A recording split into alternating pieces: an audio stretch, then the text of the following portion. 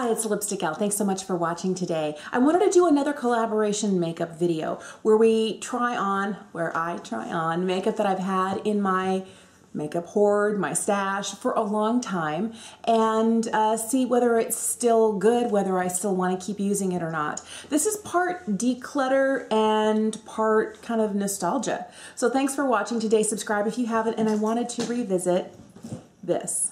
This is a collab between Too Faced and Kandee Johnson. By the way, my pets are right here, and the cat and the dog, they're playing, so you may hear a little noise, a little jingle jangle of collars, but we're going to keep going. So I got to the point where I have foundation and concealer on, and I realized I had just pulled this out, the eyeshadow palette, and I was like, wait, I did get the banana pudding powder. So I thought we'd use this today. If you look at it, I don't know where maybe that's the best place to see it. It's a slightly speckled yellow powder. This is a kind of a perfecting brightening powder. It's kind of labeled as a brightening face powder, but it has a lot of these multicolors. There's purple, green, pink, yellow in a kind of a warmer base. And I think it's supposed to help do some color correcting. I haven't used it in a while, but I want to start by making sure I don't have any creasing underneath my eyes and just tapping this down here to set. Oh, it's very dark. Did you see how much darker this got than this? This may not be a good idea. I think the reason that I didn't really use it that much after I first got it was because I noticed how much darker it ended up on my fair skin. So if you're curious, today I am wearing the Wet n Wild Cushion Foundation in the shade Light Ivory. It's 106A, it's their lightest shade, as well as the Born This Way Multi-Use Sculpting Concealer in the shade Snow. I just feel like my face just keeps getting darker and darker. I'm going to switch to a larger brush so I don't have to be here all day making bad choices and knowing I'm doing it. So I've loaded up my brush, and I'm just going to set my whole face with this. I think the one thing that I noticed the most, and it might be hard to see with all the lighting I have in here, but this really does give my skin a very yellow, almost artificially yellow tone.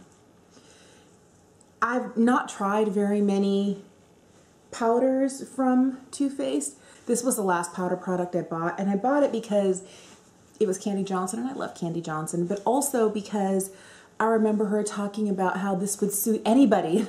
I drank the Kool-Aid, I believed, and then I received it. I think I purchased it online from Ulta, and I was like, maybe not. But I kept trying to love it and trying to make it work.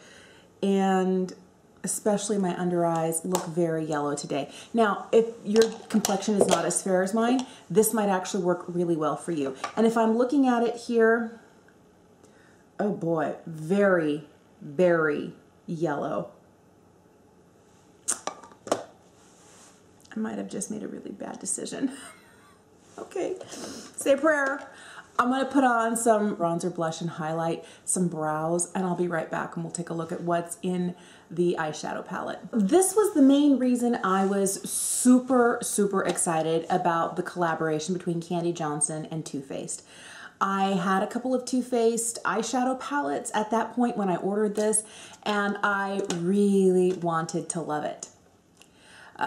I did pick up one previous collab from them, and it was the Nikki Tutorials collab, and I remember the quality not being so great, so I was hoping things were better with this, and I did find that there was much better quality in these shadows, but it's been a couple of years, and I don't know if they're still good. I used it a couple of times after, I used it more than a couple of times after I got it, and then it kind of fell to the back of the drawer. So it's interesting to pull it out again today. I think what I really enjoyed a lot about this was not only the fact that there are 3 large pans of really pale shades. Being a pale girl is like, oh, the pale ones, they made them bigger, hooray! And then you had 3 separate color stories, the ones that line up with the larger pans. So I really liked this. I have to tell you, I haven't used it in more than a year, so I thought we'd try it on today. I'm going to start with this shade here. This is called Banana Cream Pie.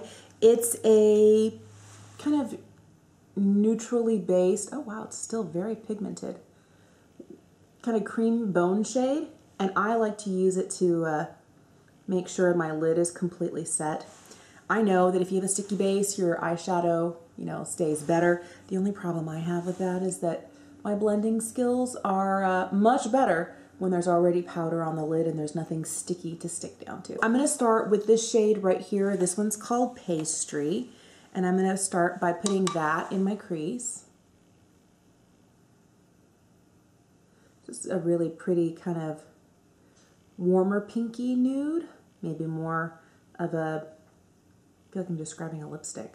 Maybe more of a brown, but it has a slight pink lean to it. I'm going to use this shade right here. This one's called Raspberry Cocoa.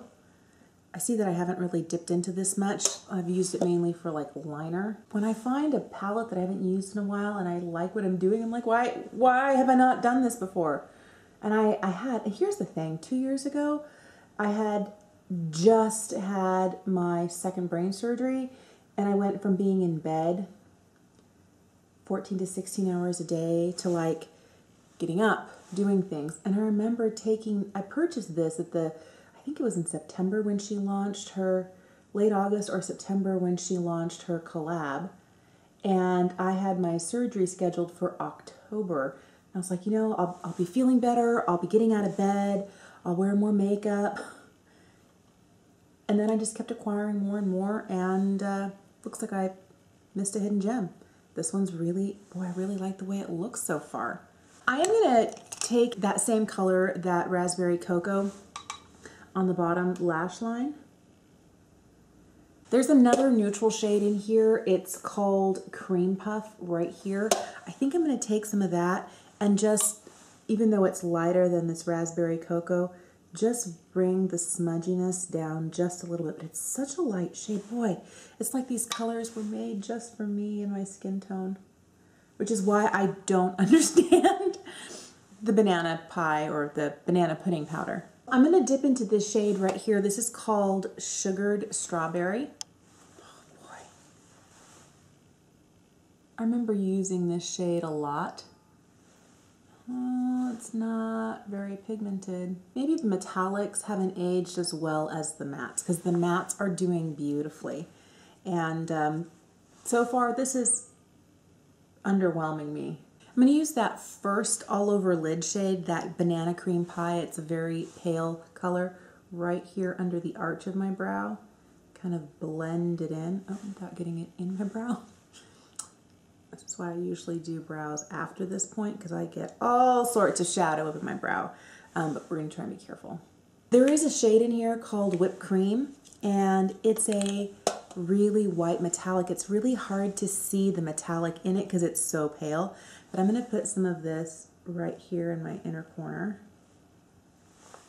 It's still pretty bright. I feel like it's really stark compared to how yellow my under eyes look from the banana powder. Oh, and I did it to myself. So I'll throw on some liner and some mascara, and then we'll be back for the lipstick.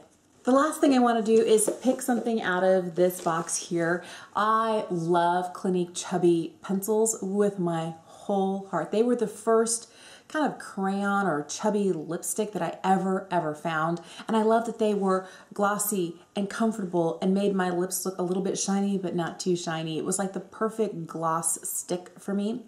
So in this box, there are both their Intense formula, which is a more opaque full color type of formula, as well as their traditional chubby sticks. So based on what I'm wearing today, I think I might go for a combination of these two guys.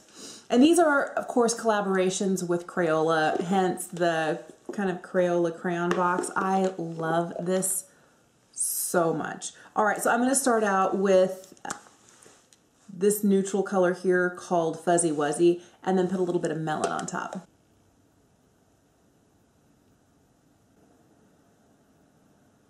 I'll tell you, the chubby lipsticks aren't going anywhere.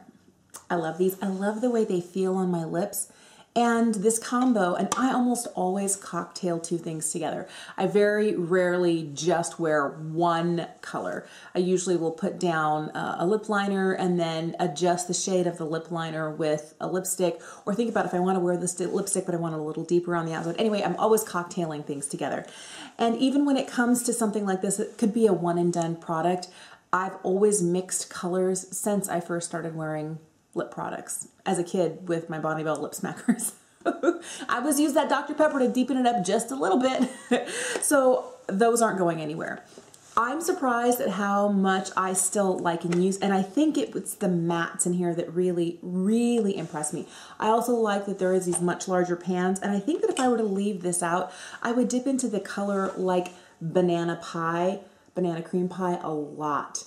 This one here is a much more like a paley, it's white, but it's like got a slight pinky undertone. This one's got a slight yellow undertone. And I think that I could use either one of these, you know, arch of the brow, inner corner if I wasn't looking for shimmer, or to help blend out edges if I get a little too crazy, which I have been known to do. So I really, really like this. I wish that the shimmers performed a little bit better, but I wonder what they might be like when I were to wet them with like a Fix Plus or something, and I think that it might actually be better. This is definitely not for me. This is gonna have to go. I bought it because I love Kandee Johnson, and the idea of a all-over perfecting, color-correcting face powder sounded fantastic. I just didn't think it was going to be this yellow, and this, like, under my eyes, it looks like I'm wearing yellow powder. All over my face, it looks like I'm wearing yellow powder, but it's really bad and really obvious under my eyes. So this is not a brightening face powder for me. This is like an unfortunate choice on my part, but that's okay. And this is when I tell you, remember, when you buy products that you know don't work for you, sometimes you don't know until you try, you can return them. And I think this was like a $30 powder. I've had it in my drawer for 2 years and really haven't used it. So I'm glad to know that I can let this go, and maybe somebody else can get some use out of it. But it's definitely not something that I will ever reach for again, because if you were to up close see the state of my yellow under eyes, you would wonder about my choices in general. Thank you so much for watching today. I'm still going to continue doing a declutter. So this wasn't really meant to be a declutter, but it does let me know this product doesn't work for me. I do have a chopping block playlist that I'm currently working on where I'm going through once a week and recording a video where I try nothing but products that I haven't tried. I'm to the point now where I'm almost out of, I think I'm out of mascaras that are opened that I haven't tried yet. And every now and again when I finish a mascara, I might open one that I've never tried before and see whether it works for me or not. But I'm getting closer on concealers and on other products. I have a ton of eyeshadows and a ton of lipsticks. Also working on a lipstick declutter. I will link that for you here as well as down below. So thank you so much for watching today. Let me know if you ever get collab makeup, if there are specific influencers you like to support, or things that just make you feel nostalgic. These do, and I'm going to have to drop these in my purse for today because we're going to go the rest of the day wearing these shades. Thanks for watching. Subscribe if you haven't. Have a fantastic day, and I'll see you again soon. Bye.